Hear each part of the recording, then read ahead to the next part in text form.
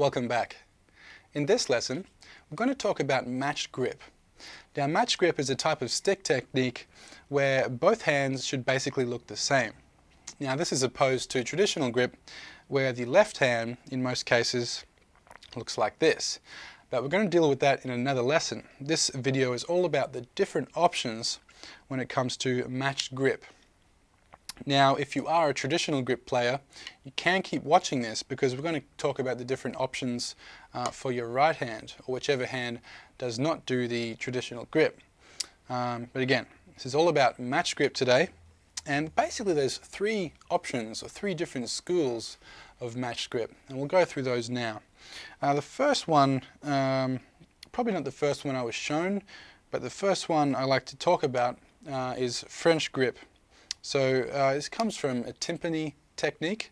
Not sure when, but the French timpani player would typically play with his thumbs on top of the stick, fingers underneath the stick, and would drive into his timpani, or today his snare drum, by pushing down with the thumb. And also, to get more power out of the stroke, you can rotate your arm. So it's a matter of rotating your arm so that your wrist takes that power and turns it into a drumstick stroke.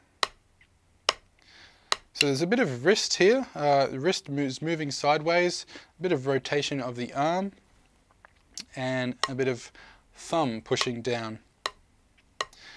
Now, French grip is good because you can also let the fingers do some of the work, especially when it comes to double strokes.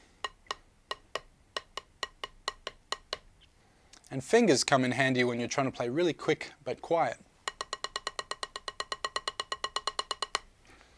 I also find the French grip pretty useful for playing on the ride cymbal. I don't have a ride cymbal here, but of course on the ride cymbal, especially when you're playing on the bell, you're playing all the way over there. And if you're playing an overhand technique, which means your hand goes over the drumstick, your elbow is going to be way back up in the air there. French grip allows you to relax and drive into the ride cymbal with your thumb.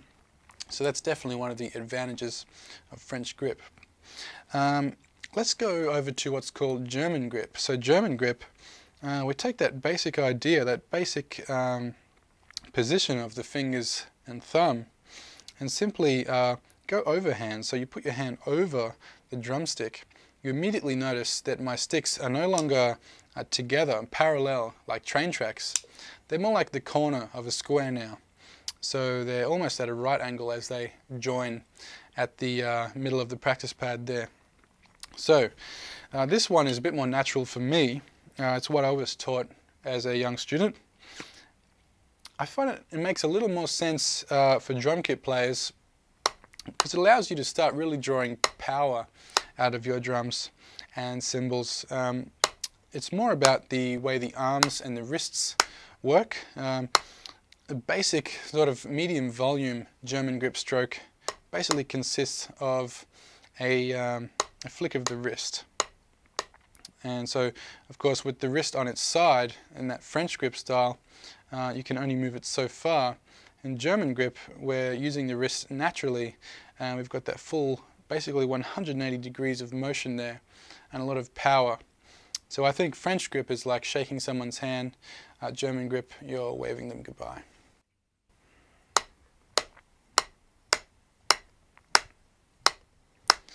Okay, let's look at my personal favorite, which is the American grip. And American grip is sort of a hybrid between the two. American grip makes use of the wrist stroke of German grip, and it is an overhand sort of grip. But what we're going to do is slightly change the angle of the hand so that the stick now has more travel up in between, all the way up to where the thumb meets the palm. And that's the key to American grip, because American grip is the grip that makes most use of a rebound, and that's what it's all about. Now, the other advantage of American grip is that the fingers can tuck in underneath the stick while we still play overhand with our hand over the stick, and that allows you to combine wrist and finger strokes. And some people say that's the real key to American grip, using the power of the wrist while still having the finesse of the fingers there when you need it. So I hope you've enjoyed this lesson on the different sorts of matched grip techniques. Practice hard, and I'll see you in the next lesson.